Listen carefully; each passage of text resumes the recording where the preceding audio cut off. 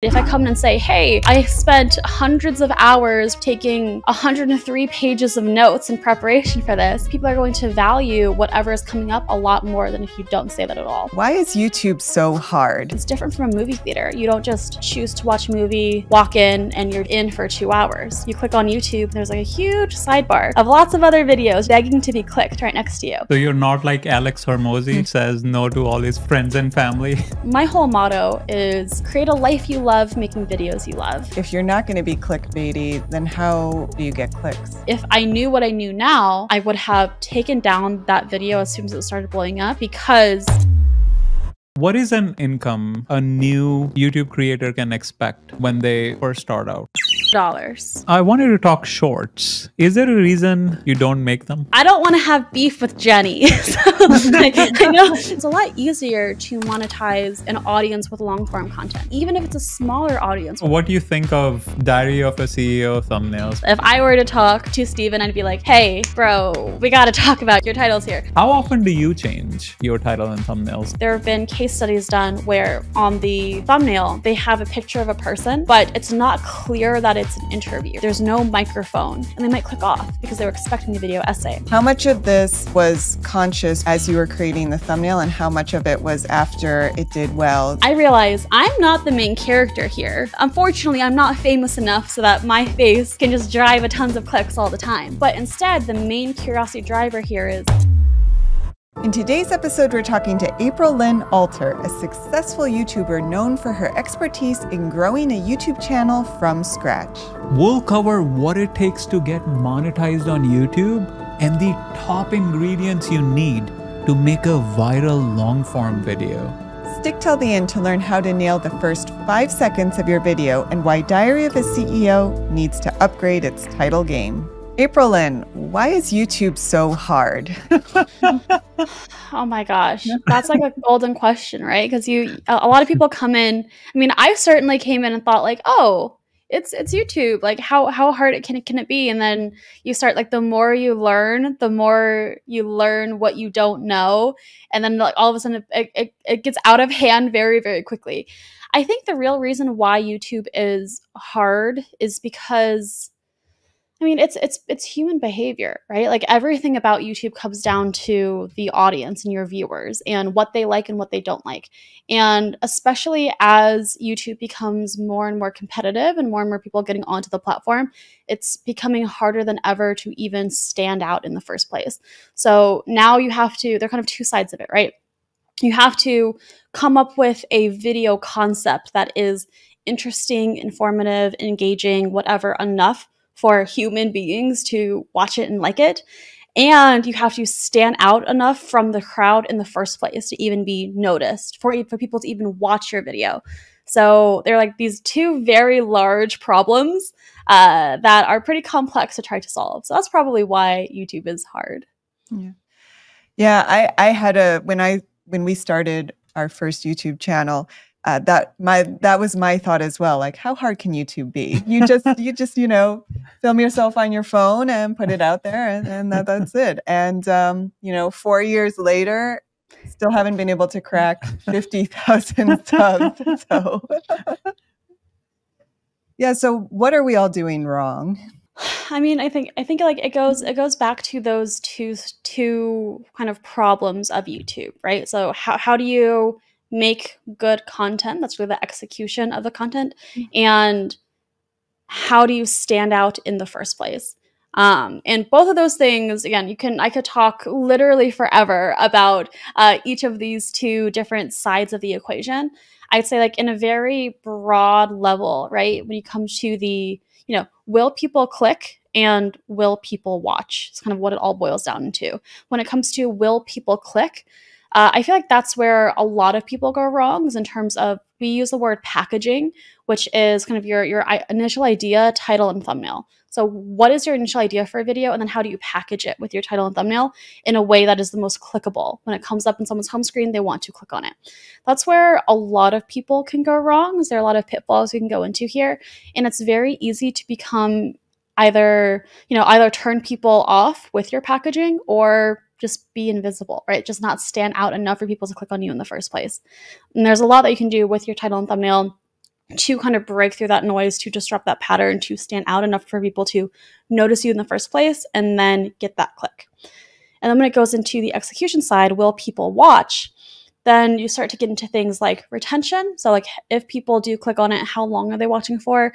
Is it engaging or informative enough for them to continue watching and not click off? Do they enjoy watching it? Like, is it a good video? Is the audio enough so that's not grating on their ears and they want to click off? Is it visually appealing enough so that they don't get bored? The really unique thing about YouTube as well is that whenever someone clicks, it's different from a movie theater. You don't just choose to watch a movie, walk in, and you're just in for 2 hours. You click on YouTube, and there's like a huge sidebar of lots of other videos just begging to be clicked right next to you. That at any one point, if someone gets bored, they can very easily just click to something else. So how do you make sure that they stay engaged and interested throughout the entire video itself? Yeah, that's interesting. I was watching your how to make a killer YouTube thumbnail video. And one thing that stood out was like how much time you spend preparing for that video. Can you talk a little bit more about that as well? Yeah, gosh. A lot goes into my videos. And I think that's it's a great opportunity to bring up something I like to talk about a lot. I love talking about this, and it's called input bias. So input bias is the idea that the more effort you put into something, whether that's time or energy or money, then the more people will value it. And I love to kind of like front load in videos as soon as I can what effort I put into videos, right? If I come in and say, hey, I spent hundreds of hours taking 103 pages of notes in preparation for this, people are going to value whatever is coming up a lot more than if you don't say that at all. Everyone's process for what input bias looks like to them is going to be different. And it kind of depends on like what your own resources are and what your own strengths are. For me, a lot of my own particular skill sets fall into kind of like my research capabilities. So my ability to, what I say, like collect and connect information nodes. So collect a lot of nodes of information and then connect them to each other, as well as being able to distill something that's very complex into something that's a little bit more accessible and easy to understand. And so those are kind of two of my strengths that I like to lead by. And by extension, it's like, okay, when it comes to how do I want to leverage input bias, for me, that shows up into, can I do more research than anyone else? Can I make a video on a topic that is more comprehensive than anyone else? So my process looks something like, come up with a video idea. There's like some area of YouTube or facet of YouTube that I want to cover, like an intro or like a thumbnail. And then I go into like research Aprilynne mode, where like all I do is just consume lots of different sources of information and just have like a master document going on where I just put in all of my notes. Then I go into outline Aprilynne mode, where I take that gigantic document and start to like crunch it into, like distill into what's coming up a lot, what is not as relevant, what's the most relevant. And what I love to do is like take things and put them into frameworks. So kind of in this outline Aprilynne crunch phase, I'll take my gigantic, chaotic document and start to form it into a framework. Once I have my framework, then the script writing process starts.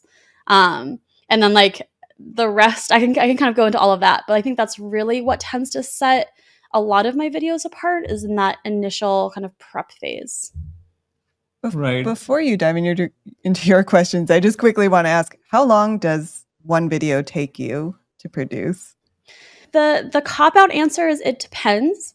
The better answer is as however long I give it.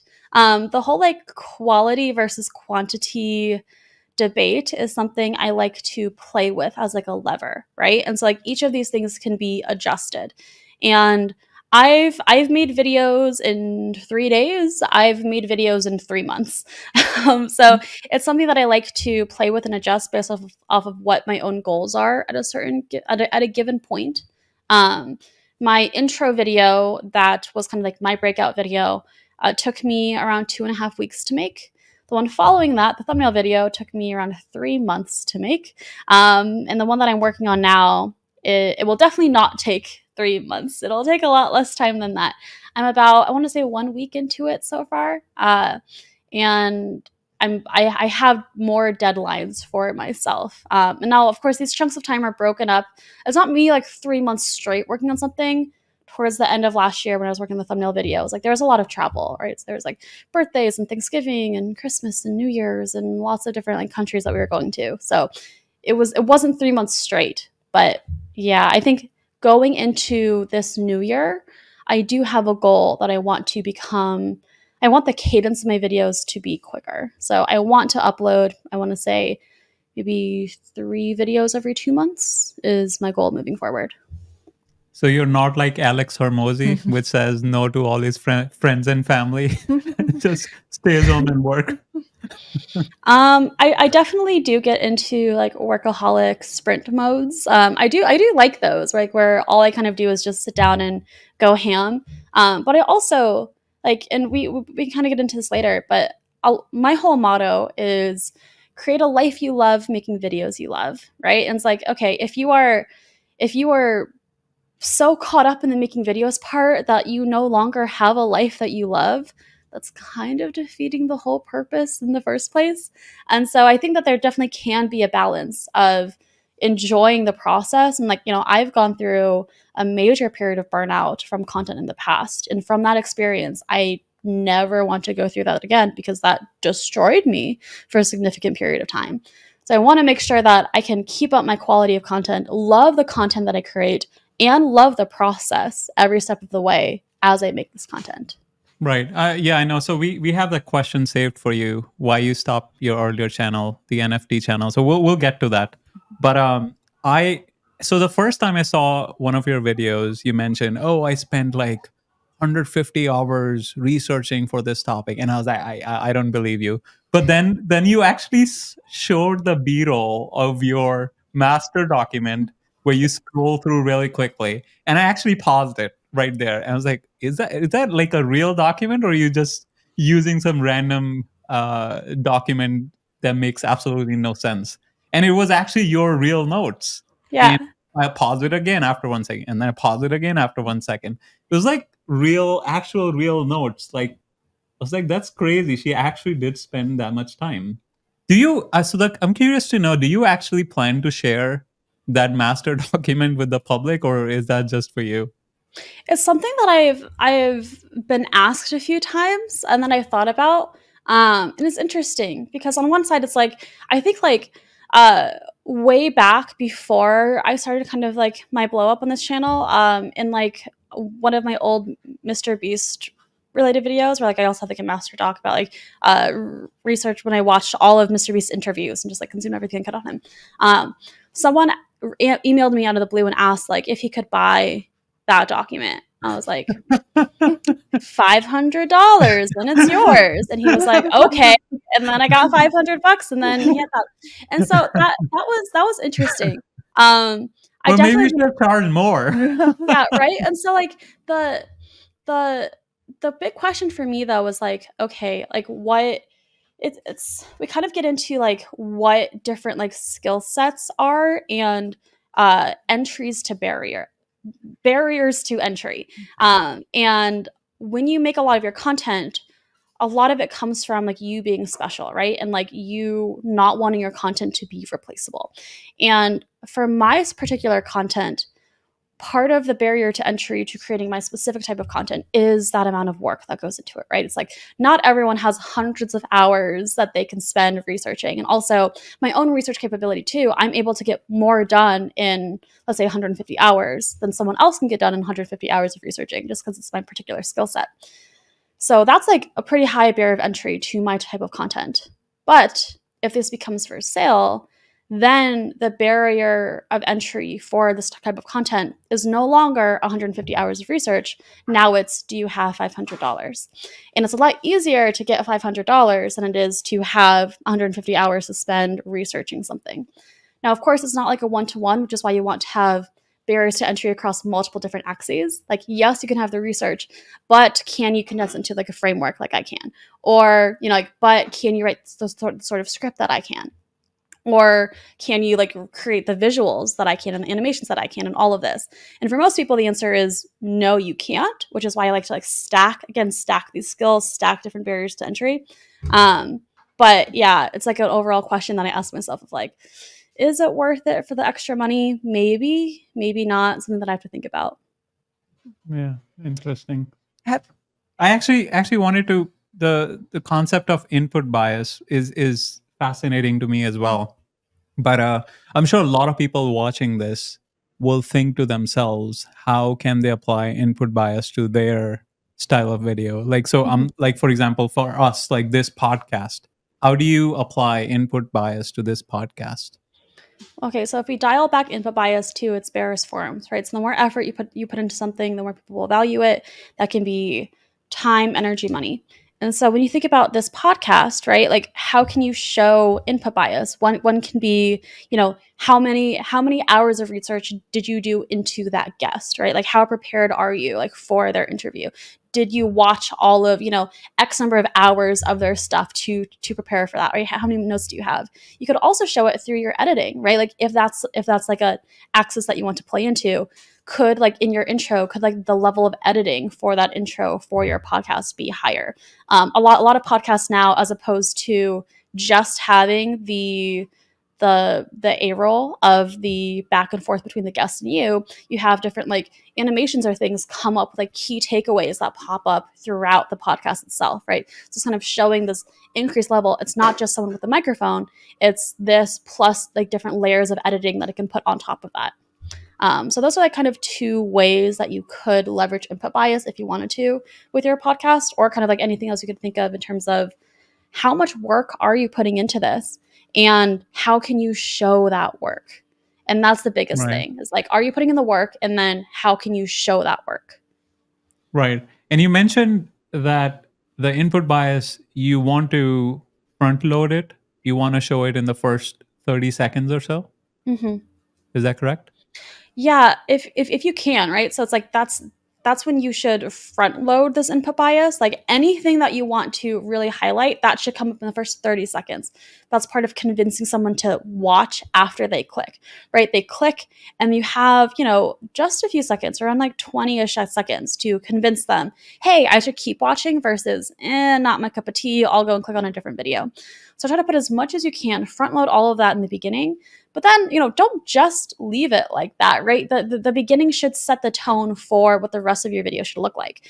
And so it's like, you know, if you want it to be a little higher edited, right? It's like, okay, the beginning should be the most edited piece, but you should also have extra editing throughout the video itself, as opposed to just like completely bare. It just set the same tone in a similar way of like, you know, if you go into a movie expecting an action adventure movie, and the first couple minutes of the movie is action adventure, and then it turns into like a steamy romance, like you're probably going to walk out of the theater because it's just not what you were expecting from how it was advertised and from the first couple of minutes were. Yeah, that makes sense. Erica, what are your thoughts on like how are you going to implement that on your property videos for your real estate channel? Well, I think the property videos maintain a consistent quality throughout. I mean, they're fairly similar. They're also only a minute, 20 seconds. Right. But, you know, for this podcast, I mean, maybe we should think about adding some animation. Oh, yeah. So actually that brings up another point. So in one of your videos, you mentioned the intros have to be like 30 seconds or so. Like, I think you were using Mr. Beast's examples where his videos are like 20 minutes and he would do his intro and like get to the action within like the first 20 to 30 seconds. Mm-hmm. So I'm trying to understand, and you do something similar in your videos, correct? Depends on the type of video, but yes, overall, yes. Right. So one of the questions I had was like, when you have a longer form, like 1 hour, 20 minutes, 1 hour, 30-minute interview on a podcast, and I like to do intros for like maybe a minute and a half. Is that too much, or should I stick to the same 30 seconds? What are your thoughts? I mean, it definitely flexes with video length, right? So it's like in the same way that a 20-second intro in a 5-minute video was probably too much, right? Because it's like, okay, that's now a significant portion of your entire video is just your intro. Same with like, okay, if it's an hour and a half long podcast, 20 seconds, like you can have a longer intro. People are expecting it almost like with a longer form content. It's like, okay, yeah, it's a 1.5 to 2 hour long podcast. It makes sense if the intro is going to be a tad longer to, fully set the proper context, right, into this longer conversation that you're having. And again, like to hit on the promise, there's like a lot about like, the hook or opening a curiosity gap or starting with a promise, whatever terminology you want, is you set up something and then there's progress and payoff. And usually the entire cadence of like entire video is multiple setups, progressions, and payoffs. Setup, progression, payoff. Setup, progression, payoff, and kind of continue to do that throughout the video, as well as usually one overarching for the entire video itself. And for like a longer form podcast, there's a lot more content there. So it makes sense that there's a lot more to be paid off. So there can be a little bit more setup in the beginning to give the proper context for whatever promise it is that you're going to eventually pay off in the end, if that makes sense. Yeah. So speaking of intros, maybe we should break down all the elements of what makes a good intro. Things like foreshadow. Right. We're talking about the curiosity gap, all of that. Yeah, and I know you mentioned that first 5 seconds are really, really important. Yeah, can you talk about that as well? First 5 seconds of your intro. And I think this is usually the same for everyone. As soon as someone clicks on the video, you, like, essentially, okay, stepping back, your title and thumbnail set the expectations for what the video is going to be. And in the first 5 seconds, I think this is the same for everyone, you want to meet and hopefully exceed those expectations set in the from your title and thumbnail. At the very least, you want to meet the expectations set by your title and thumbnail. What does it mean to meet the expectations set by your title and thumbnail? You can do it in a couple of ways. Essentially, like bigger picture, it's like when someone clicks on your title and thumbnail, what are they clicking for? What is their expectation for the video? And then how can you assure them when they click on it that this is what they're going to get? More tangibly, this can often show up as, hey, whatever your title is, can you turn that into like a sentence form? And that's maybe your first sentence of your video, because it shows them, hey, this is exactly what I'm getting here, right? When it comes to a thumbnail, it's like, what does the thumbnail look like? Can you have a shot similar to what your thumbnail looks like as the first shot of your video to show them that this is what they're going to get? This happens in podcasts a lot, actually. There have been case studies done where on the thumbnail, they have a picture of a person, but it's not clear that it's an interview, right? There's no microphone in this, right? It could look like a video essay. And then people click on it and they realize, oh, this is an interview. And they might click off because they were expecting a video essay. Versus if you put like a microphone, even if it's an edited microphone right up against their face in the thumbnail, people know going into it, oh, this is an interview. So when they click on it and get an interview, their expectations are matched. So whatever they clicked for, they are getting. And you can do that if you're good in the first 5 seconds of your video. Oh, that's interesting. That's an interesting think point. Of that. although you could theoretically... We did get a comment once, right? Someone saying, oh, I didn't realize that this was an interview. Yeah. No, that's what I was thinking. Another way would be to add the keyword interview in the title itself, right? Yeah, for sure. You could. And a lot of people do that. It kind of depends on like what you want to use your title characters for. Kind of like getting slightly into titles. The shorter, in general, you want your title to be fully seen. If it gets above like 53-ish characters, 55-ish characters, sometimes 50 characters, depending on what those characters are, you'll see like a ... where the entire thing isn't shown. And so, interview is a longer word, right? So as long as you can fit whatever you want your title to be in those characters with the word interview, then for sure you can include it there. But if you wanted to like save that space, an easy way to subliminally register and like set that expectation that it's an interview is just having that microphone very like clearly shown in your thumbnail. Right. I also noticed a lot of bigger YouTubers, they use this formula for the title. They'll say, I did this, I interviewed this person, or I spent 50 hours here, right? And so that is an example of a simple title. But then there's counter advice which says it also needs to be interesting enough. So, for example, which title is better? I interviewed the top real estate agent in the United States, or how to be a top real estate agent? I think like it depends on a couple of things. One is it depends on your audience, like what specifically are they looking for, and kind of like what job are they hoping to get. What job do they have that this video will fulfill for them? If I think about the title, how to be a successful real estate agent, right? I'm expecting more of like a tutorial, right? We're like, okay, someone's going to like sit me down. They're going to have certain steps. They're going to walk through certain things. It's going to be like a breakdown format or a talking head format versus if it's like I talked to this guy or this girl, right? I'm expecting there's going to be more personal elements to it, right? So I'm not going to get like that specific how to with all that steps, probably, but I'm going to learn much more from someone's individual experience. And those two things are separate. Which one is better? You kind of get into like what is the overall, like what's your goal of the video and who is your desired audience for this video, right? Like if your desired audience are people who, maybe they want denser information as well, kind of like that's like a difference that I think too.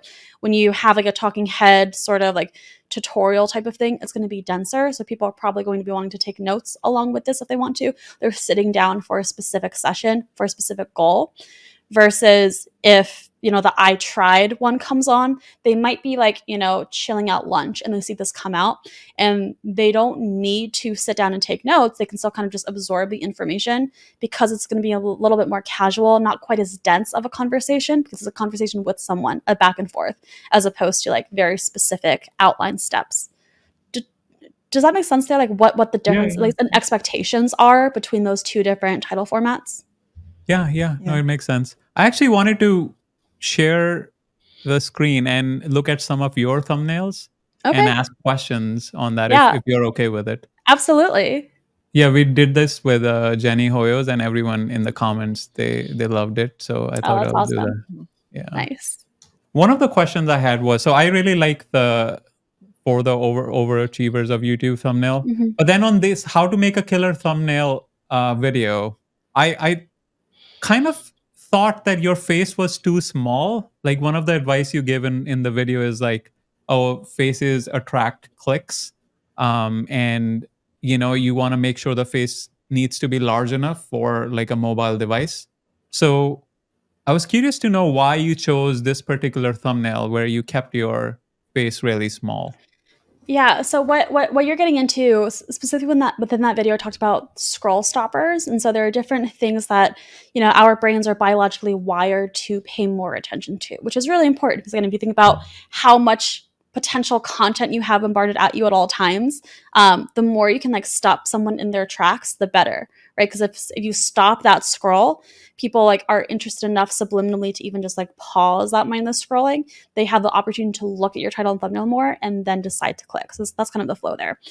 And the cool thing about scroll stoppers is that there are different scroll stoppers that you can choose from. Now, you're probably not going to use all of them that I mentioned within scroll stoppers because there's a lot. There's like danger and movement. There's bright colors. Yes, there's faces. Anything else with familiarity bias, like familiar UIs or UXs as well. There's displays of emotion. So there are like a lot of different things that you can put there. There's like money, I think, in like large numbers or other ones of them. And you're probably not going to put all of these all in one thumbnail or it's going to get like very busy very quickly. But you can kind of choose which ones you want to go through. In those thumbnails, I specifically chose to not use the scroll stopper of faces for a couple of reasons. One was that the video directly before that, so kind of the first in my How to Make a Killer Video series, the intro one, did very, very well. Obviously, top performer on the channel. My most viewed video on this channel. And that particular thumbnail, that first one, stood out for a couple of reasons. But one of my favorite reasons goes into something called contrast. And when you think about all the different types of videos within the YouTube education space, there is kind of like a format that's been used a lot. They're typically a darker background, darker colors. The color red is used a lot because it's associated with YouTube. There's usually like a giant face on it or a giant graph on it or both. And those, maybe like some giant words. Those are typically used a lot within the space.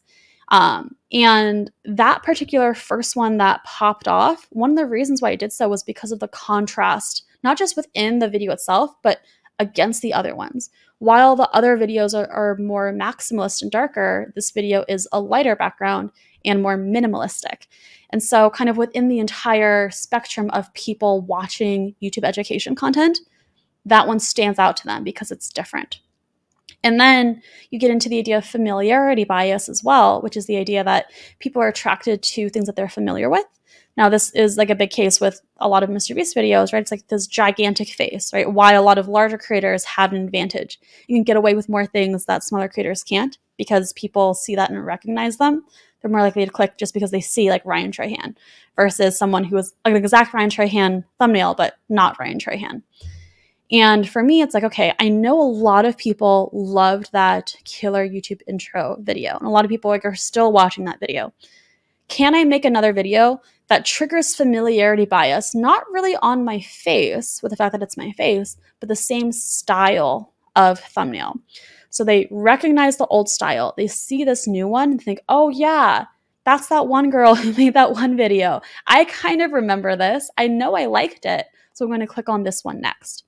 And the cool thing about coming up with like a specific format or structure that's unique to you is now every single other video that I make within this How to Make a Killer video series are going to be a very similar structure. So there's also, I guess, like last thing I'll say before I'll pause here is the idea of like what is the main character versus side character, like or supporting characters of a thumbnail. The main character is a thing that's going to like is the source of the curiosity gap. So that's the source of why people are clicking in the first place. A classic example is like there's this Mark Rober video where like he's holding up this weird baseball contraption he made, where it's a baseball that he like made that was supposed to like evade people's pitches a lot better. And so he's holding up, and the curiosity driver of this video in general is this cool contraption he made. It's the novelty of this thing. And some people would, they think, oh, faces are good. Let me put my face here and like the thing right here. But then you are now becoming the main character because you are bigger and taking up more space than everything else. All of the attention is being focused on you. And yes, you do have the scroll stopper of a face, but usually that scroll stopper of a face isn't strong enough alone to stop the scroll and to drive the click, especially because everyone else is using their gigantic faces as well. Versus if you lead with the novel thing, so if my face is in the background, I'm holding the cool baseball up front up here, that is going to stop your scroll. You'll see something very novel. You'll stop your scroll. You'll click on it because of that, as opposed to the main character being yourself. Going back to this thumbnail, I realize I'm not the main character here. Unfortunately, I'm not famous enough so that my face can just drive a tons of clicks all the time. But instead, the main curiosity driver here is, how do I make that one special thumbnail? So then for me, it's like, okay, how can I visualize a very special thumbnail that stands out from the crowd? That's really what's drawing all of the attention. So when you see that, yeah, I'm small. I'm still there. I'm small. But where am I looking? I'm looking up at the main curiosity driver.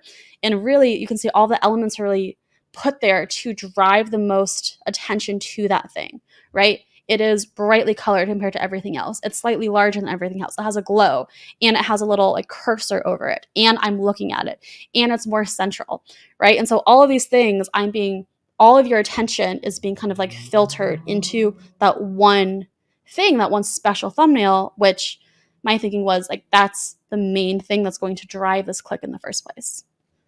So a lot that I got you there, but yes. That's a lot of thought that goes into a thumbnail. I'm curious. So for the first one you did in this series, the How to Make a Killer intro, how much of this was conscious as you were creating the thumbnail, and how much of it was after it did well, you went back and analyzed what went right? and, figured it out post-production.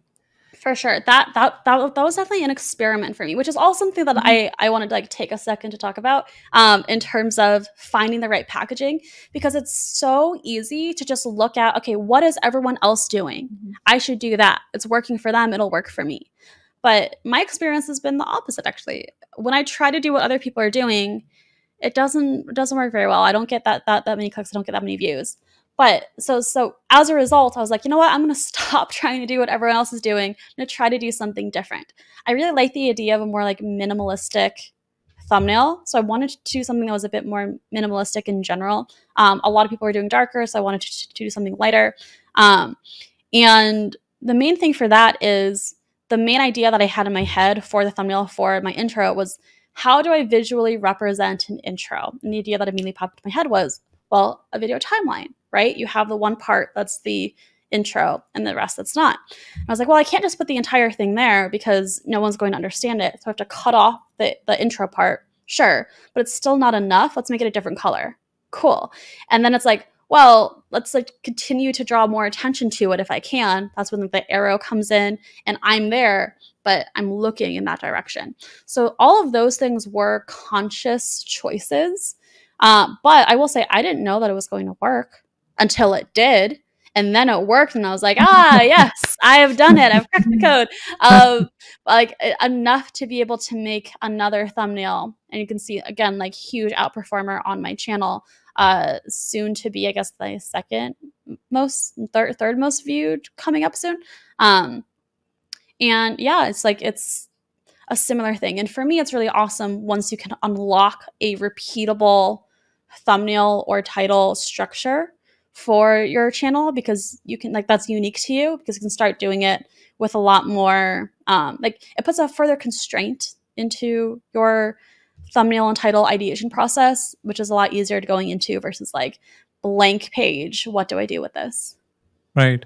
I'm curious to know, why not make all thumbnails on your channel like this? Because I want to save that for that specific how to make a killer video series. And so there's a number of videos that I'm making now that I'm working I'm working on how to come up with a killer YouTube idea to blow up your channel.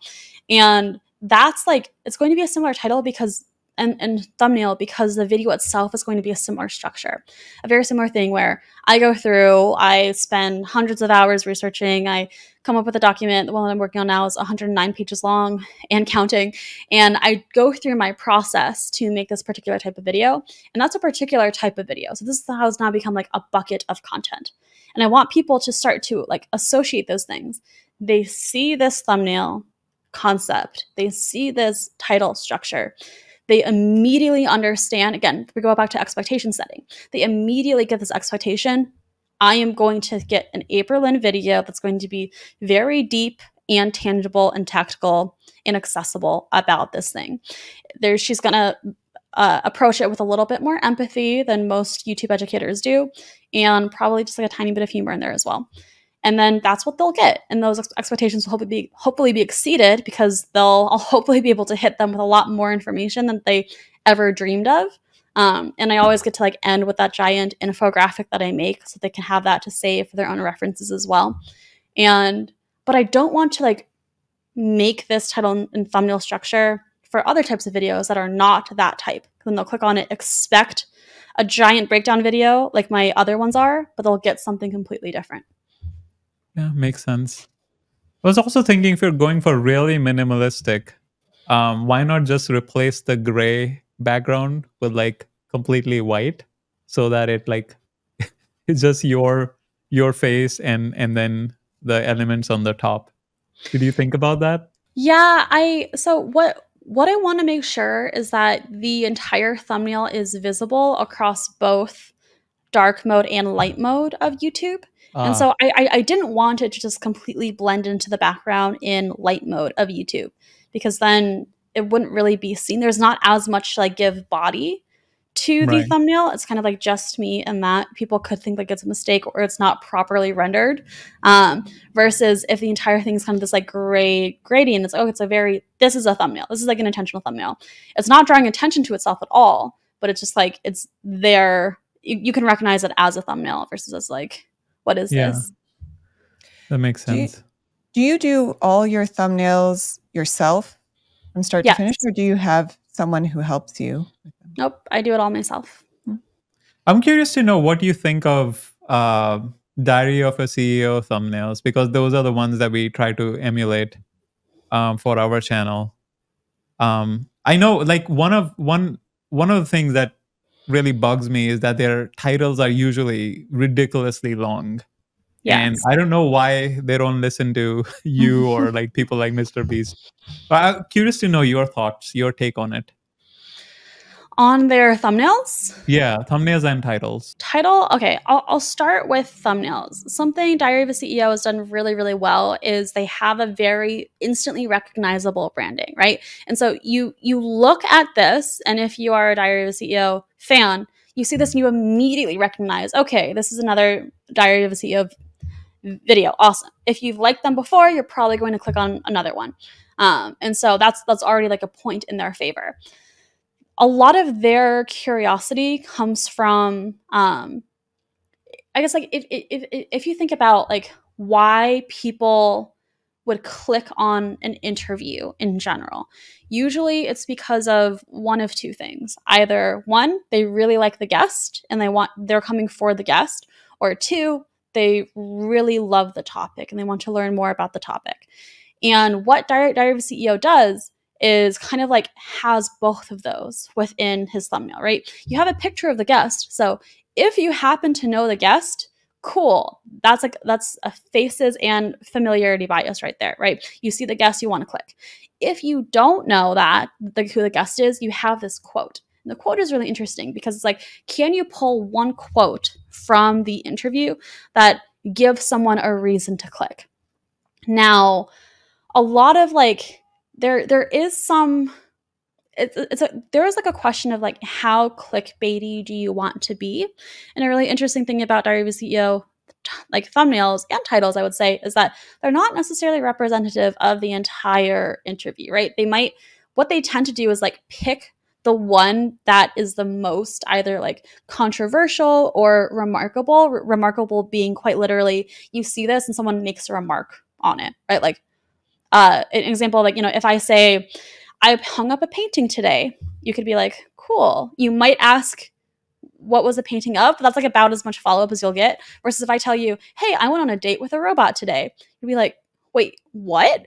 And you'll have like a number of follow-up questions that instantly pop up in your head, like, why? What was it like? Are you okay? Just like other questions you'll have.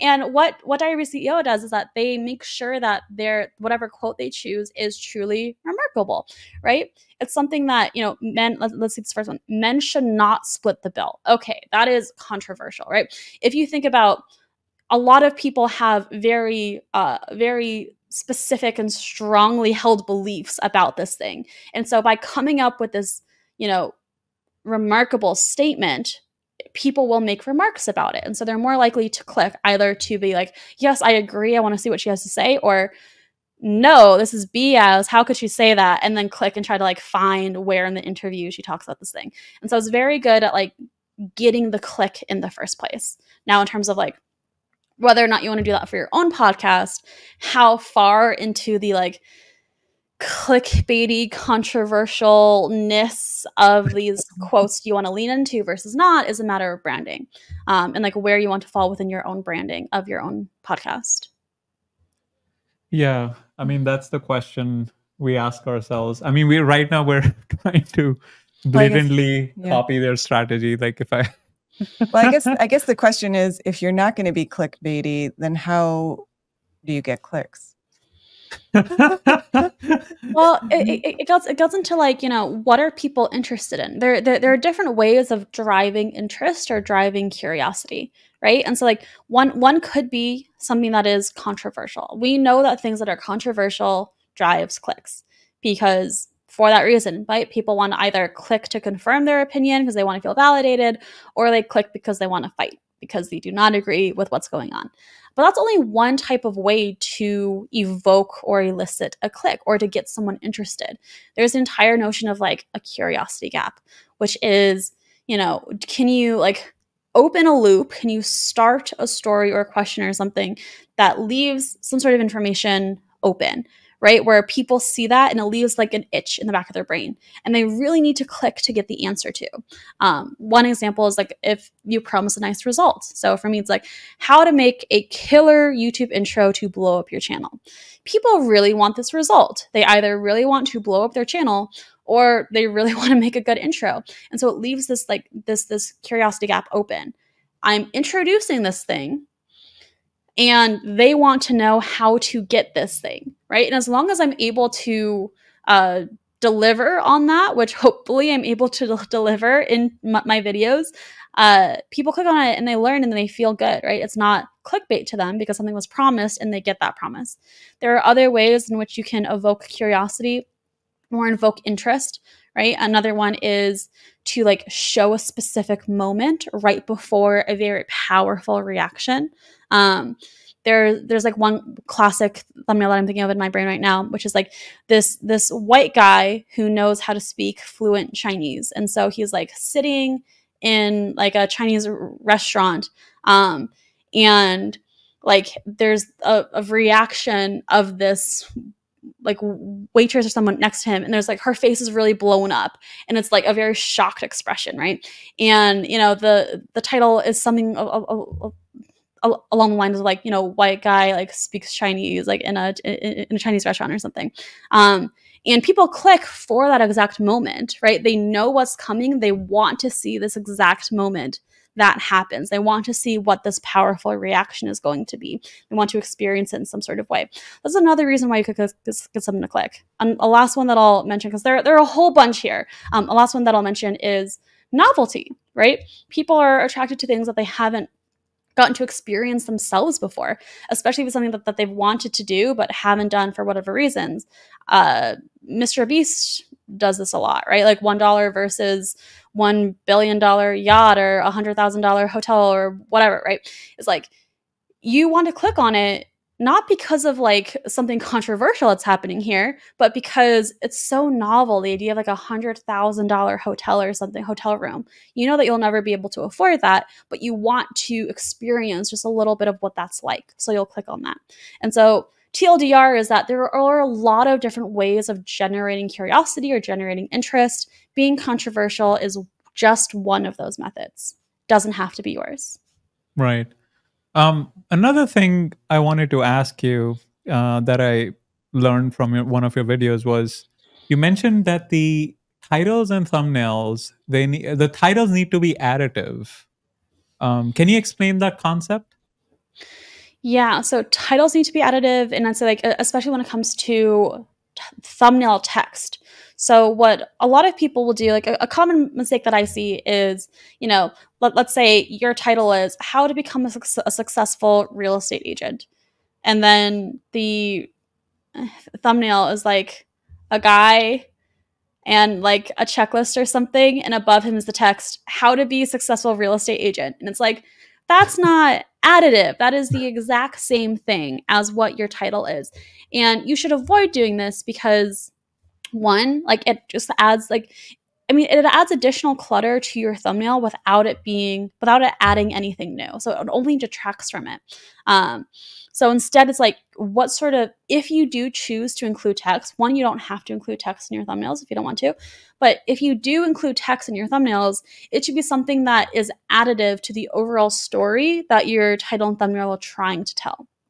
Right? So it's like how to be a successful real estate agent. You could have like a guy holding like a gigantic like whiteboard or something with like a huge checklist and like lots of annotations. And at the top of it can be like, you know, 5-step framework, right? Then, okay, hey, there's text in the thumbnail, but it's adding something to it. You know that it's going to be a 5-step framework that you are getting into, right? We go into, again, back to setting expectations. Expectations are set. You know, if you click on this, you're going to learn how to be a successful real estate agent, and you're going to learn it in probably a tangible 5-step framework. You know what you're getting into, and if that's what you're into, you're more likely to click. Do you kind of see the difference there? Yeah.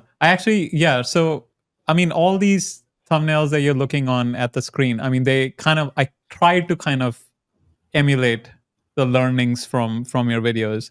I mean, how would you roast? Like, if I ask you to roast my latest title and thumbnail, the thumbnail says "Good looks are killing your real estate career," and the title is "How I Made It to the Top 4% of Real Estate Agents." Yeah, if I were to roast this one, obviously you are taking from a similar structure as Diary of a CEO. Not that you should never do that, but just so you know, it's like whenever you copy or emulate someone else, like the peak of what you'll ever be able to get is, maximum less than what they have, right? You'll never be better at being the original than the original is. And so it's like it's a great way to like learn and start to understand what you like and don't like, and what fits and doesn't fit, and what works and what doesn't work. But eventually you'll want to come up with your own style or format that works for you as opposed to that. So that's like one thing. Two, the guy's face isn't fully there. You get a little bit of it. It's not a very high quality image as well. Even his glasses are kind of cut off. So it's like, he's not, like the picture of him isn't really adding a lot when it comes to the click of it. I want to probably be a little bit more zoomed out. I love having microphones, if you can, in there as well, so you can indicate that it is an interview. Also, in terms of like the thumbnail text, "Good looks are killing your real estate career." That's controversial. So if you want the controversial click, you can go for it. But the word there, I would not highlight the word real estate. I'd highlight the word killing, because that's like the power word here, right? You're already getting real estate from the title. You don't need to draw more attention to it. Good looks are killing your real estate career. That word killing is like the more powerful one. So that should be the one that's highlighted there. What about the title? How I Made It to the Top 4% of Real Estate Agents. I probably wouldn't say how I made it to the top 4% of real estate agents, because it's an interview. Like I understand that it's like coming from his perspective. But I'd probably say like, something along the lines of like how to get ahead of 99% of real estate agents, right? Or like some more like a how-to, as opposed to a how I did this just for this particular format. Top 4% also isn't a particularly sexy number. If it's accurate, that's cool. But also it's like people don't really care about top 4% very much, versus like top 1% or like above 9, like, or beating 99% or beating, I guess, like 97%. 97 for some reason hits a lot for some reason. But of course, like, you don't want to lie. So like if he is in the top 4% and specifically top 4%, then maybe like how to actually make it to the top 4% of real estate agents. Words like actually, also help with driving curiosity, because then it's like sets the bar between what commonly works and what actually works, like what people say versus what actually works. People tend to be driven to that. But yeah, I don't love the 4%, and I don't love the how I made it for this particular thing. That's a very valuable advice. We're going to incorporate all of this. So going back to Diary of a CEO, now their titles are unusually long. Yes. Do you know the thought process behind why they're doing that? I don't, honestly. I think like it is important to know that like hopefully hopefully they're able to achieve in the part that is visible, like the most useful thing, right? And so it's like, okay, number one, couples therapist. This statistically is the best age. ... Like it is enough of a curiosity driver. So like if you wanted to learn more, you might want to like scroll your mouse over it to just like read the tooltip that comes up after that. To the best age to what? Maybe it's not coming up for you. That's interesting. No, it's just not showing up in the got it. range area. Cool. So like I personally don't like this type of title structure, especially for interviews. I think for different types of niches, like for vlogs, for instance, right? You can get away, like more like lifestyle type of content. You can get away with like longer not longer titles, because it's more expected within that niche, and it doesn't really hurt your clickability that much as long as you get like the main thing in the beginning. And some people like the extra information, but personally, I look at this and I'm like, I don't love these titles. If I were to talk just to Steven, I'd be like, hey, bro, we got to talk about your titles here. But I mean, I also know that they do a lot of testing, and so perhaps they found that like these tend to work best for them. But I'd have to see the data in order to like really understand why they're going for it. Yeah, so there's, I don't know if you know this, but there's a Chrome plugin that tells you how often a thumbnail was changed or a title was changed, and it shows you on a timeline. And I was looking at one of their videos, and they changed like in the first 10 days or so, they changed the title and thumbnail like 17 times. Which in my head is like crazy. I know it's easy to change for them because all they're doing is just updating the text, but that level of testing is absolutely bonkers. How often do you change your title and thumbnails after it's published? Not very often. Normally I try to do as much as I can to make it good when it first goes out. Also, I also know, like, I'm a bit untraditional here in that I know that a lot of my previous titles and thumbnails are not great, or at least not to the standard that I want it to be, but I choose to not change them because I want them to be there. Because I like transparency, and it's like, okay, sure, I could get more views, but also I like the fact that like they're there so people can look past and like understand like my growth and my journey over time. So I like keeping those there in general, so people kind of like see that.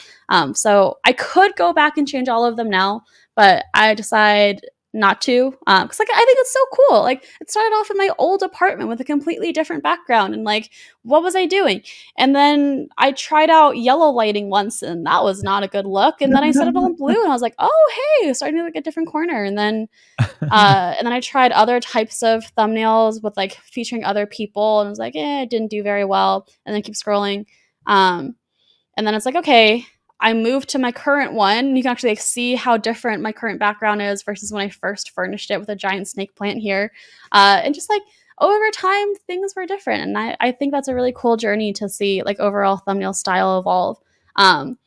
The ones that I have changed, the How Mr. Beast Solve YouTube, the title on that used to be How Mr. Beast Solve YouTube Retention. And I changed it to How Mr. Beast Solve YouTube after a little bit, because I thought the word retention was a little bit too specific or niche. Like, maybe not everyone who wants to grow on YouTube knows what the word retention is, and they'd be more attracted to How Mr. Beast Solve YouTube. So that is something that I did change. I would probably change 5 secrets pro YouTubers use to hook you, but it's like, I think that's bad. I think that's a perfect example of like me trying to copy someone else. This was like film booth structure and like title and thumbnail format. It's like a perfect example of me trying to emulate someone else, and it just not really hitting and not really working very, very well. And I'm again non-traditional in that I like to keep those things here just as like learning moments for people. Yeah, makes sense. What kind of testing do you do on titles and thumbnails? Yeah, so I'll say, for one, it always depends on like what the purpose of the video is. If we look at like the most recent, let's say 3 videos of mine, right? It's like, okay, 2 of them are what I consider to be like, the goal is for it to be a banger video. I want those videos to get as many views as possible. Like, that is the goal of those videos. Now, not as many views at all costs, like to a degree. Like, I want the people to come in to be quality viewers. I want them to enjoy the style of content. I'm not going to like sacrifice what I believe in and what I like in order to get views. So like within certain parameters, but the goal is to top of funnel, get more people into channel. And my most recent one is very different. That was not like those videos at all. The goal for that one is to connect with my current audience on a deeper level. So my metric for success there was not overall views, but instead, what did the comments look like? And it's really interesting because if you look at the ratio of comments to views on that channel, it's like on that video, it's incredibly high. So many comments, came in on that video, which was my goal. And when it comes to like, what do I look at to change? If the goal, it depends on what my metrics for success are. If it is a connection video, like my most recent one, it's like, okay, if I'm not getting any views, if I'm not getting any comments or very, very little comments, I might consider changing. It's also something where I also know that things can change over time, right? It's like YouTube will constantly test your stuff with different audiences. And like I've had that happen a couple times before, right? Like my How Mr. Beast Stole YouTube video is now my second most viewed video on my channel. For the first, like, I don't know, 2 to 3 months of its I guess, yeah, of its existence, nothing. Like it had maybe 3K views, and then I changed pretty much nothing. I did change the title, but even so, there's like a little bit of an increase and then almost nothing until boom, it shot up later. So it happens all the time where like YouTube can find something and understand that like it just hasn't been showing it to the right audience yet, but it can continue trying new audiences and it can blow up in the future. So that's also something to keep in mind too of, is the low view count really a problem? I guess like backing up. Sorry, I'm all over the place here. In terms of diagnosing why a video is underperforming for you, there could be a couple of reasons. One, the base idea could be a bad idea. That's a really tough one, right? Because people come in, it's like, okay, well, I have this idea, I made this video, and in retrospect, it's probably not a great idea. It's not that widely appealing. It's not that interesting. It's not that remarkable. Or like the execution of the video just isn't that good. It wasn't my best. Like that could just be a reason why the video didn't do well. Changing the packaging of it might help, but probably won't do anything because it's really a problem with the base idea. Then sometimes the problem could be the title and or the thumbnail. So the packaging could be the problem here. Or the problem could also just be, hey, YouTube's been showing it to the wrong audience so far. And if you give it enough time, it'll do well. It's a lot easier to say it'll do well later if you already know what you're doing enough to be confident in that you're doing a good job enough already. I'd say for most beginners, there's probably an issue with your packaging. So I guess like if the goal of the videos is to be a banger video, so is to grow a lot, and you are confident that your idea was a good idea and that your video was a good video, and you're still not getting the views, and you have a pretty good idea that like the video is being served to your right demographic. So it's like, okay, like is the gender breakdown the one that you're looking for, the age breakdown the one that you're looking for, are your existing comments the ones that you are looking for? And that's true, then you could probably look at your title and thumbnail and be like, okay, sure, there's a problem here. I've diagnosed it to be this. Let's see what I can change. And normally I like to look at things within a couple of different intervals. I like to look at things 1 hour after it goes live to see like, okay, like what are like the initial metrics that come in? How is it comparing to other videos? I like to look at it around 3 hours after. Normally I won't change anything unless I see like CTR is super, super, super bad. And it's not being shown to a lot of people, because naturally, in my favorite tooltip on YouTube is like when next to your CTR, it's a little CTR, and there's like a little like green and white bubble, and you can click on it, and it says like YouTube is pushing out your video to more people than usual. A lower CTR is expected and not affecting your views. I love that, right? So like, okay, yeah, if it pushes out to more people, it's experimenting more. It doesn't take a lower CTR into effect when it comes to pushing more people out. Cool. Do not change your title and thumbnail. You're fine. But if your CTR is super low, like way lower than your average, and it's within like the first 3 hours, like that's not great news. In general, your CTR should be higher when it first comes out because it's coming to the people who know you best, right? Those are your existing subscribers. If your existing subscribers are not clicking on it and it's really, really low, then you probably would want to change something either with the title and thumbnail. That was a really long answer. Oh man. I think it's all valuable information. So for the How Mr. Beast Solved YouTube video, you mentioned that it all of a sudden you started getting more views. I'm curious to know, were the views coming from search traffic or were they coming from browse features? Browse. I see. Because in my head, I always thought that the browse features, you only get that traffic for the first few days or first few weeks, and then if the video dies after that, then there's no chance. So that's not true. No. Because I'll say to put this in like everything, you have to view everything within context, right? And so the context of that video doing well, you can see it is a little over a month, I think, older than my How to Make a Killer YouTube intro video. So my intro one, I released first 9 days. It was like, okay. And then it took off, right? So first of all, intro video took 9 days for it to take off. So that's like one thing. I mean, it was still doing well. So like maybe like 2 of 10, but it didn't really like take off, right? It was still like hovering around 1,000 views until day 9. Day 9 hit. It started taking off. It continued to take off. And then it was like maybe a month after that video it started taking off that the How Mr. Beast Solve YouTube one started taking off as well. And it's like, okay, it makes sense, right? A lot of people came to my channel and watched the intro video and really liked that. People may have seen my stuff, clicked that, liked it, went into my channel and clicked on another video that they thought would be interesting. Maybe a lot more people started to click on the How Mr. Beast Solved YouTube one.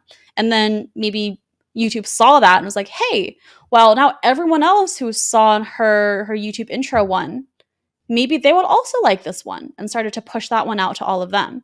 And then you get into like lookalike audiences too, because then you kind of, YouTube sees a lot of people who look like this in terms of like what their viewing patterns are and what their demographics are and all of that are liking this video. Let's see if other people who are kind of like that would also like this type of video. And so there's like lots of tests being done here with videos over time. Now, sometimes like the most commonly that you'll see this is like when one video takes off, a lot of other ones will start to take off too, which is why it's really important to have like a back catalog of things. And even though it can be really disheartening to be like, oh, I'm posting all these videos and I think they're good, but they're not getting any clicks and this just really, really sucks. It could help knowing that, well, in the future, if one of your videos takes off and other ones are similar in quality enough, people can go back and those older ones can start to take off as well. Yeah, that's really good advice, because I'm sure like a lot of new YouTubers who are just starting out and they, there is like, they almost give up after like 5 or 10 videos, but because they're like thinking in their head, oh, none of them worked. But if any of the future videos goes viral, then there's still hope for the previous videos. Yeah, I mean, like, and if we're being realistic here, most people who've released 5 to 10 videos, their videos probably just aren't good. Like that doesn't mean that it's all worthless, but it means that, hey, you should be learning. Your first video should be different from your 10th video. If those are the exact same and you're not getting any hits, like there's probably a signal here that something that you're doing isn't working. You need to look a little bit deeper into like, are my ideas very quality, right? Are they broadly appealing enough and interesting and remarkable enough to have the potential to go viral in the first place? Are my titles and thumbnails very, very clickable? Like, do the videos themselves have high quality, right? Like really, and like if all of those things are true, or you think that they're true, and you're still not getting hits, it's like, well, are you sure? You've only made 10 videos in your YouTube career. Are you sure that you have everything so figured out? Usually the answer is no. And so I was like, if you can continue to identify things to improve upon, even if they're small things, like, hey, this time I'm going to really focus on the best audio quality I possibly can. Hey, this time I'm going to focus on my lighting.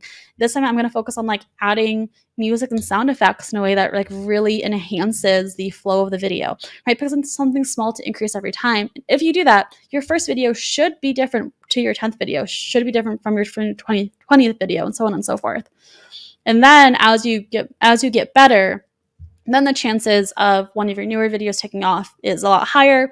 And hey, probably your first video won't take off because in retrospect, it's not a great video, but maybe some of your other recent ones that you poured a lot of effort into and that you think are really good may actually be good, at least as good as one that went viral. And then those will be the ones that start to take off. So everything like in the context of like, yes, it could be the algorithm that hasn't found your audience yet.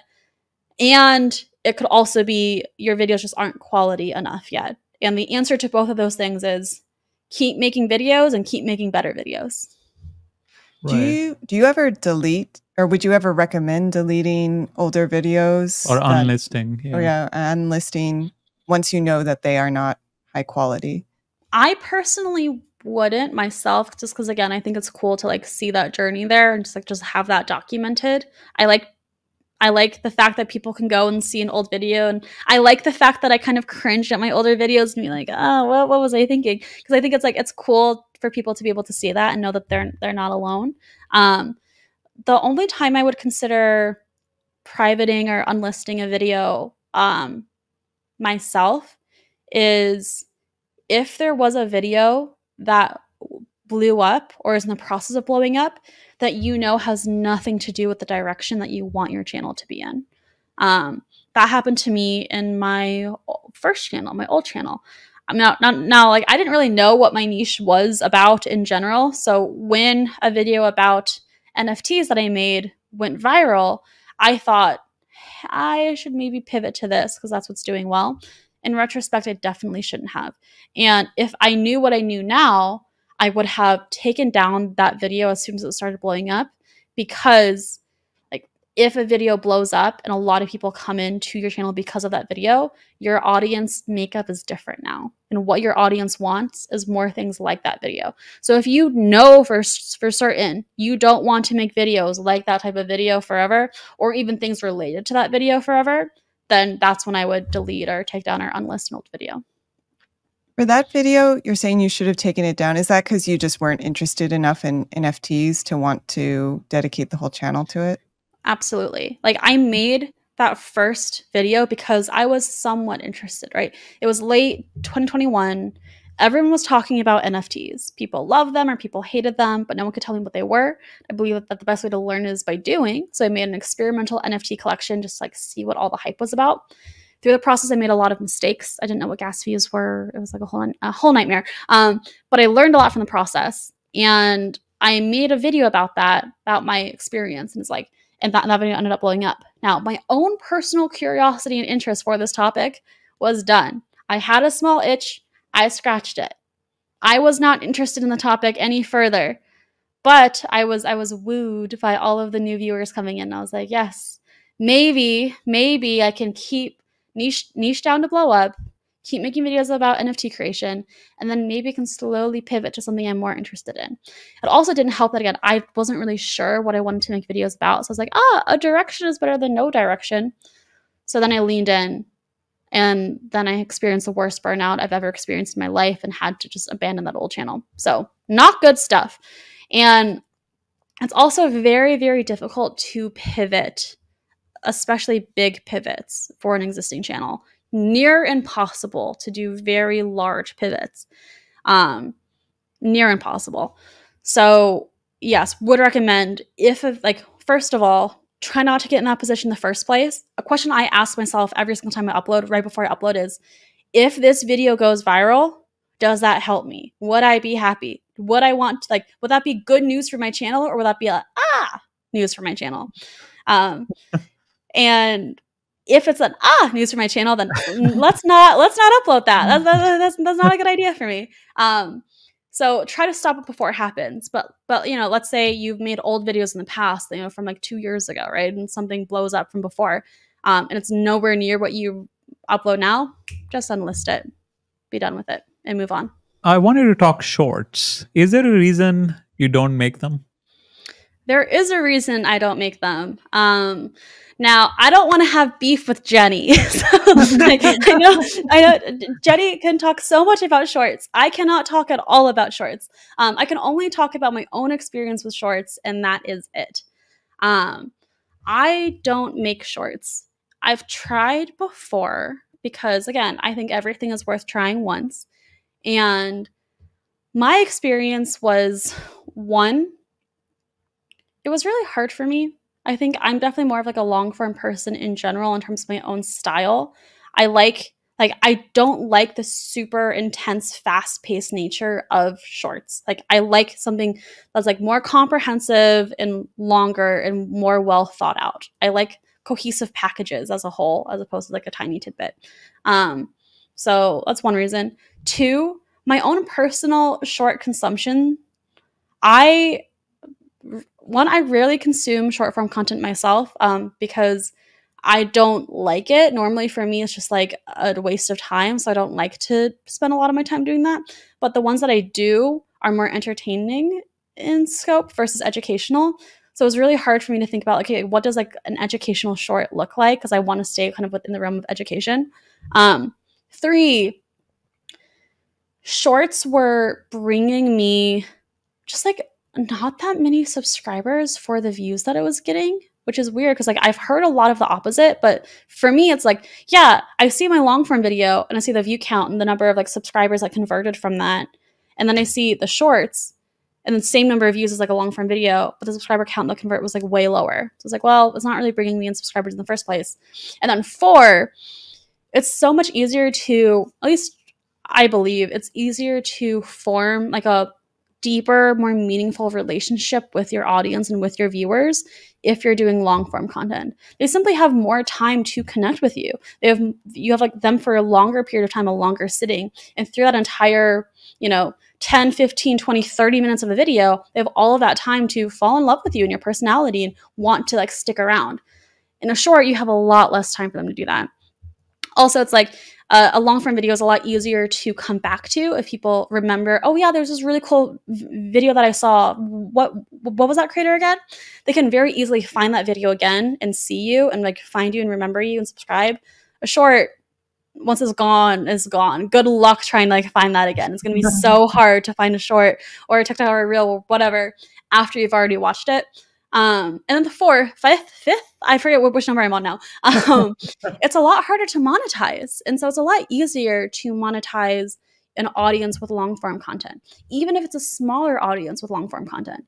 It's a lot easier to monetize in terms of AdSense and in terms of sponsorships, and in terms of like converting to things off platform that you have as well. Versus with a short, it's a lot harder to like make a living, even with a larger audience on shorts. So I'll rest my case. Jenny, you can come for me. And be like, oh, obviously it works very, very well for some people, but it's for me specifically in my own goals around YouTube, there just wasn't an alignment there. Yeah, makes sense. Community posts. Now, I think you're really good at the keeping your community abreast of what's going on in your life. I've been like, it almost like encouraged us to do more community posts, at least on Erica's channel, which has like close to 20K subs.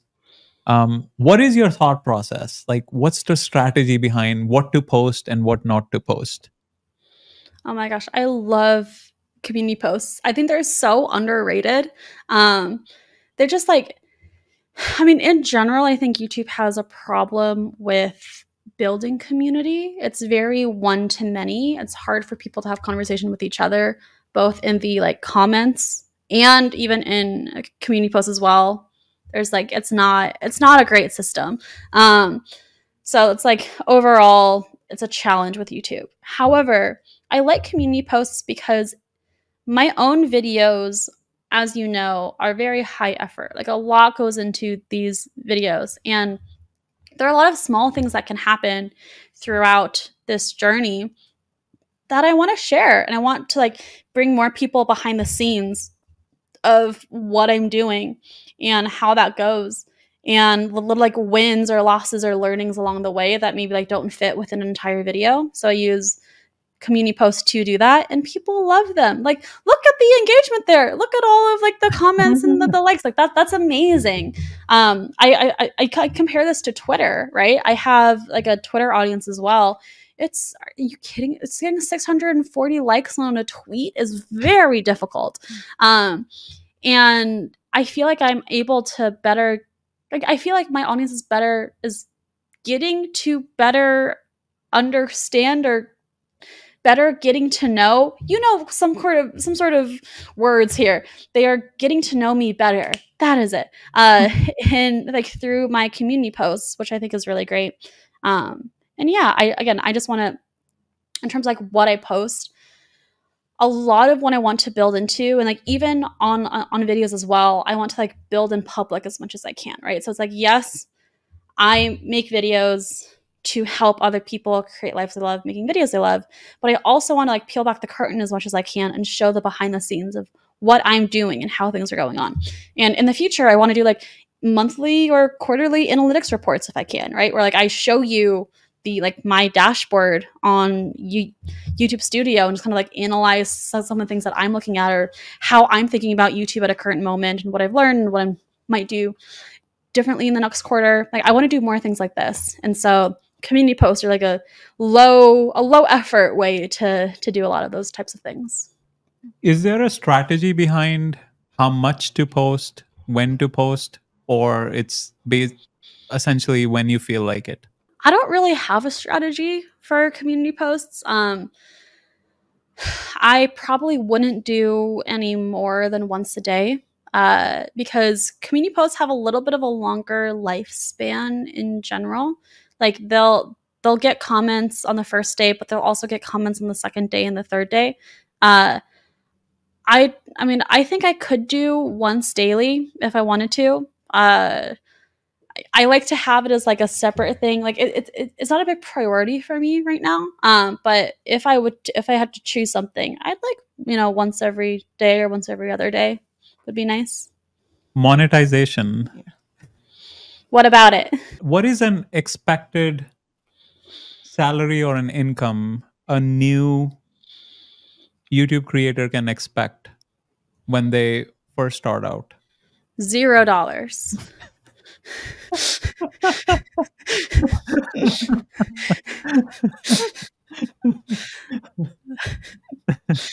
Actually, I'll revise that. Around -$200 to -$300. That's a bit more accurate. Yeah.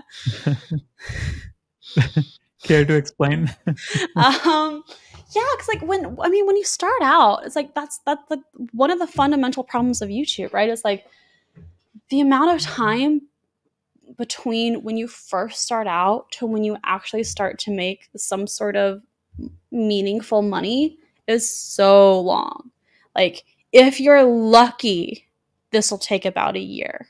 Lucky. For me, I guess the first time it took around 6-ish months, and the second time it took around that same time-ish. A bit more maybe. But yeah, like if you're lucky, it'll get to that point. For most people, like if I think about where I am now, like from when I started YouTube to where I am right now, it's been almost 3 years, right? And it's like, man, that's a long time, which is why a lot of people, start on the side. That comes with its own challenges. Like, man, creating a YouTube channel is a full-time job. So if you already have a full-time job and then you're also making a YouTube channel, how do you have time for it all? And that's like one of the fundamental issues with getting started on YouTube in the first place. But it's like, okay, in the overall journey, you'll start creating and maybe you'll start out for exactly free, right? You'll start a YouTube channel, you'll film everything and record everything with your phone using whatever you already have in your house, right? Sure. Maybe as you get better, you might like upgrade to certain equipment if you want to, like a camera, some studio lighting if you wanted to, some like elements to make your background look a little prettier as you do your stuff, right? Boom, that's the negative that happens. You don't like there are a couple of different ways to monetize your audience. One, of course, is the YouTube Partner Program. So once you hit, I think it's 1,000 subscribers and 4,000 watch hours, then you are now able to take a percentage of the ad revenue that are shown, like the ads that are shown on your channel. So for most people, it's around 55% is what you get. Now, it's not 55% of whatever YouTube gets. It's like after a lot of deductibles, then you get some percent. And whatever that number is depends on your niche. A lot of it is measured by something called RPM. So that's revenue per mil. It's the dollars per 1,000 views that you get on your channel. That depends by niche. It depends on location, right? So your RPM is going to be a lot higher if your audience is primarily based in the US or Canada versus if your audience is primarily based in India, let's say, or Mexico. So that also depends. But like, I guess an overall average, if people are not familiar, could be like a $5 RPM, right? If you have a $5 RPM, you are getting $5 for every 1,000 views on your channel. That's not going to make that's not going to get you a house. That's not going to pay your mortgage, right? Like that's not going to do much. So other ways of monetizing, there are ways to monetize even before you get your 1,000 subscribers and 4,000 watch hours. I say that too because like it can take a while to get to 1,000 subscribers and 4,000 watch hours. That alone can take a long time before you're even making a dime in terms of the YouTube Partner Program. Before that and after that, if you have a deep enough relationship with your viewers, you could have like other products that you sell on the side. And so your YouTube channel can essentially serve as like a lead magnet into whatever other thing that you're selling. That only works if you already have something that you're selling or you know your audience deep enough to really understand a core need that they have, and then you have the thing that you're going to sell. This is not merch. Like you're not going to pay off a mortgage for your house or pay off your student loans selling t-shirts if you have 5,000 subscribers. Like it's not gonna with your face on it. Like it's not going to work there. But if you have some sort of like other product, like a typical example is a course or a piece of software, for instance, right? Something that you can build that you think your audience will like, you could start to sell that. Another way that a lot of people make money is affiliate links. You can do that before you're even monetized on YouTube, before you're in the YouTube Partner Program, where you can talk about like a book or a course or a software or a physical product or something else and that you like, and kind of review it or mention it in some way or highlight it in a video, put an affiliate link to it below in the description. It's really cool. In like for most physical products, you'll get like a little bit of the sale if they go through your affiliate link.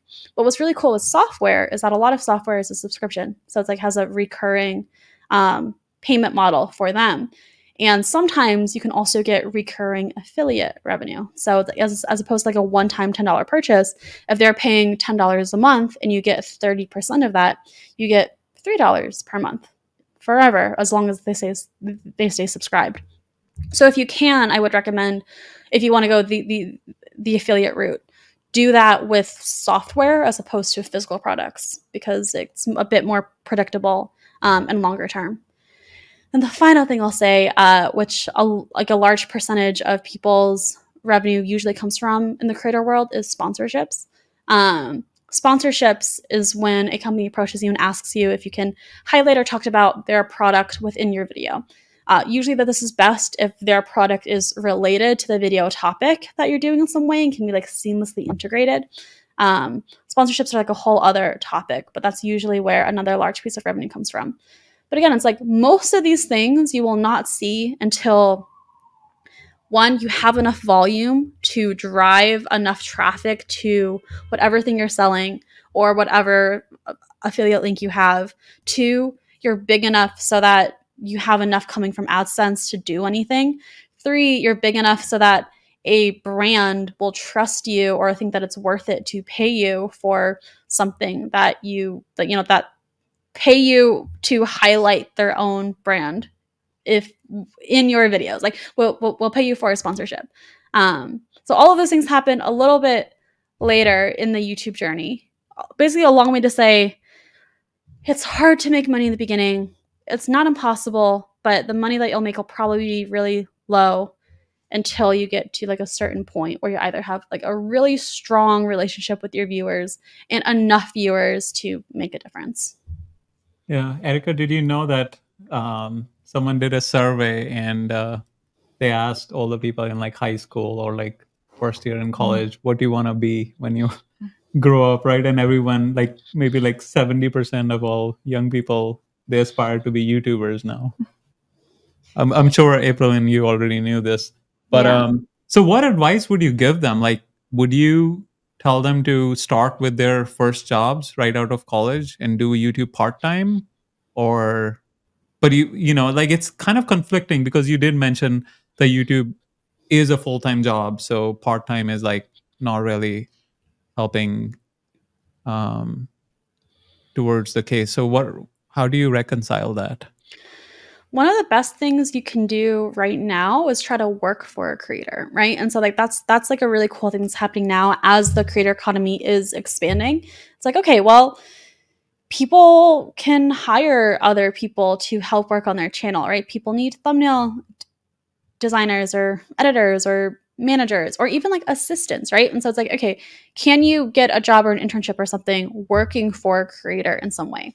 Now it's a competitive market, so it will not be easy. And maybe you aren't working for a creator, but you're working for like a creator agency or something else like that. At least like some sort of foot in the door if you want to like learn more about it. So that's like one way that you could kind of go about getting more experience and getting paid while you level yourself up. Another way, and this is important too, is thinking about what you want to make content about, right? Like, let's take Dr. Mike as an example. Dr. Mike is the internet's favorite doctor. Dr. Mike is an incredibly successful YouTuber.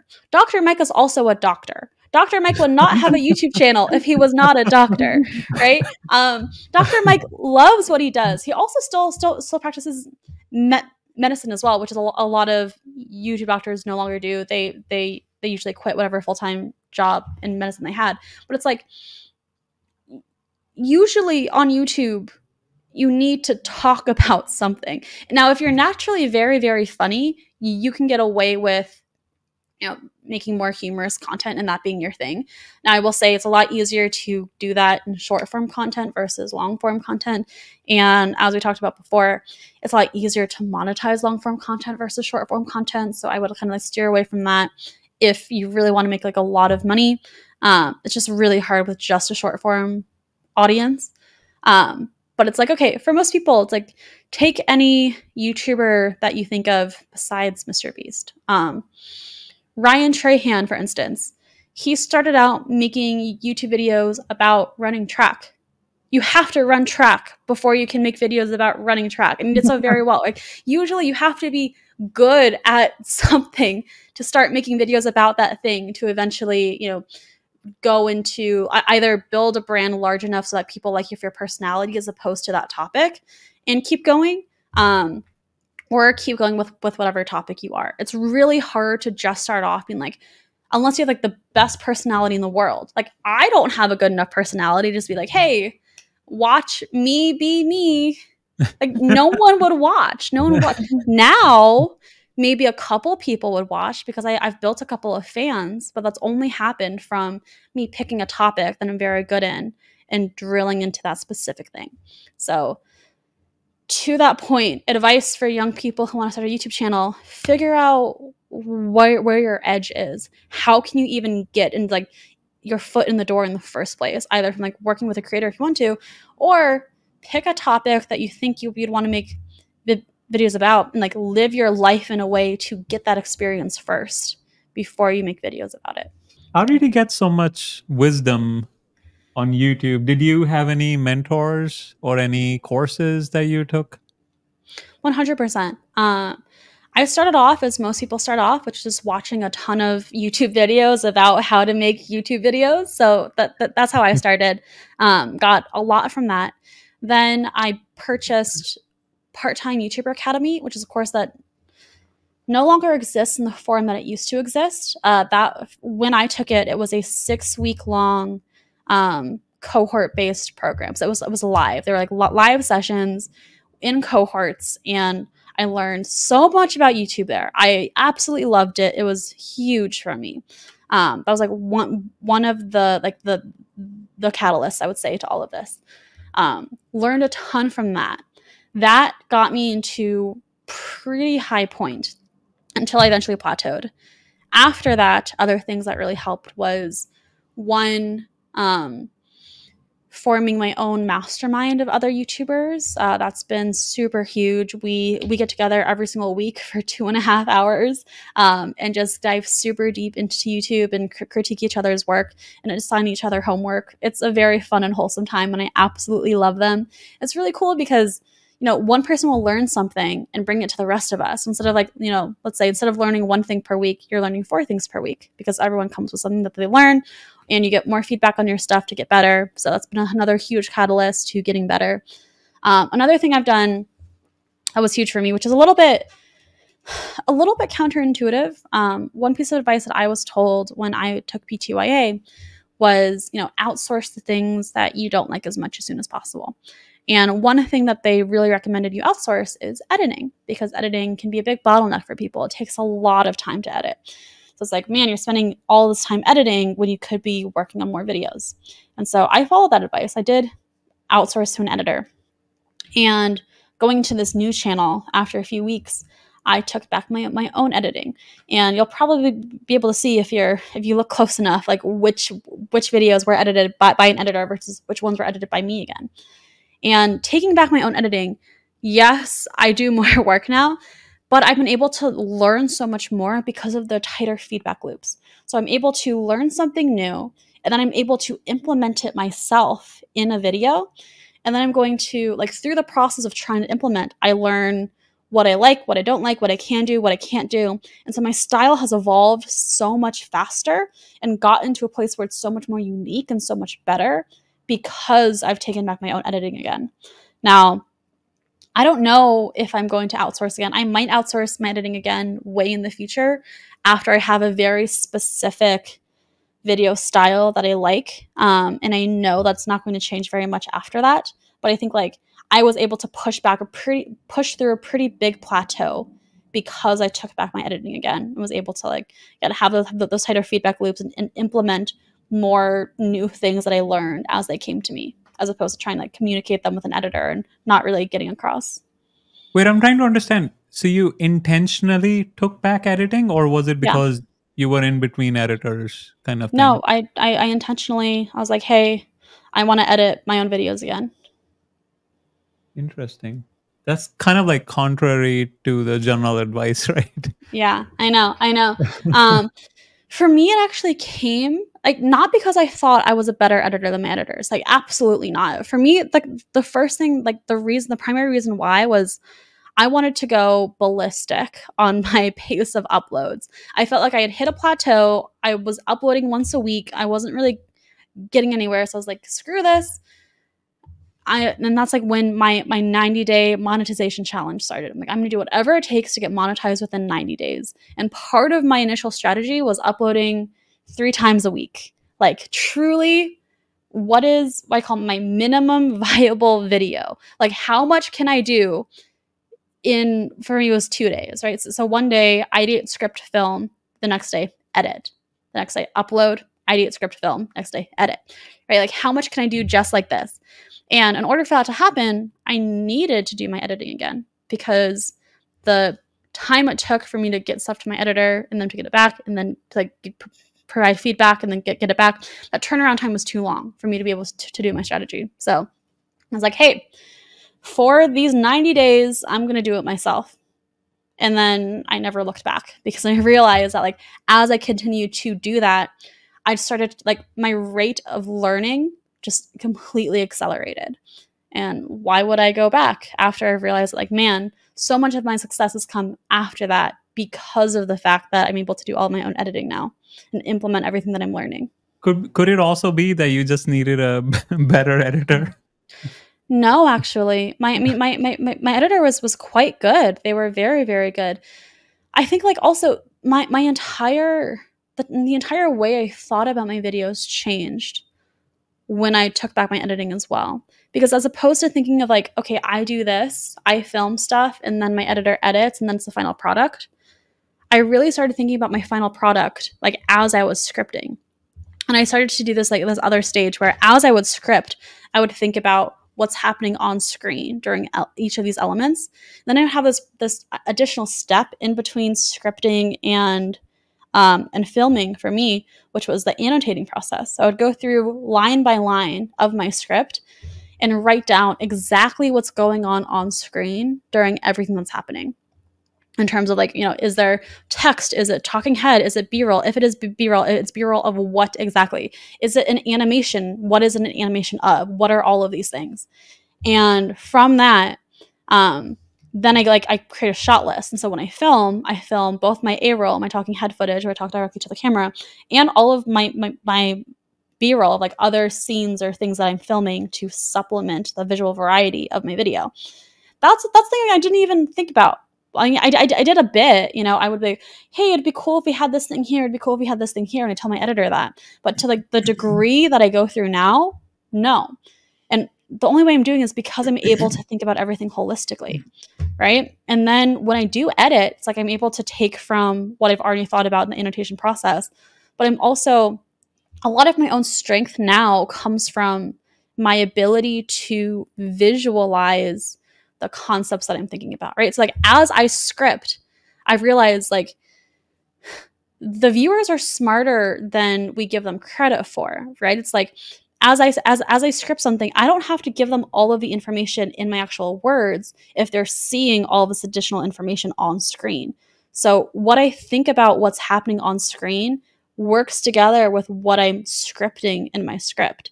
But that only comes together right now because I'm doing all of it myself. And it'd be very, very, very difficult to do like this, like that kind of dance of scripting and animation and those working together to tell the whole story with a completely separate editor who's not me. Right. Plus you save money, right? Plus I save money. Absolutely. Also, question on masterminds. How do we start one? Like now that if we want to start like a brand new one, you already have one. So how do we start one? For me, it started with one person. So is there one other person that is at like a similar stage as you that you could reach out to and be like, hey, like, I love your stuff. I think it's really interesting. Do you think we could connect sometime? Right. And like, if you guys talk and you really hit it off, then that becomes your one person. That becomes the seed of your mastermind. And see, like, if they also want to do something similar where you meet up every week for 2 hours a week, and it just starts with the two of you. That's how it started with me. I had one friend, her name's Stella Sun, on YouTube. She's awesome. A very similar. We completely separate niches. She does like anime adjacent hobbies, entertainment, very different from what I do. But we were similar in that, she had just quit her full-time job after 1 year to go full-time into YouTube. And so we were both thinking about YouTube in a similar way. We're both very analytical, very serious about what we were doing. So it started with just us. And then naturally, as you get deeper into the creator economy and industry, I suppose, you start to meet other people, either in communities or in courses or on Twitter or in comments or wherever. And I guess collected a couple more, and now we have our group of 4. I think I might want to keep it at 4. I like this number in terms of just like how much time we all get to talk about our own stuff.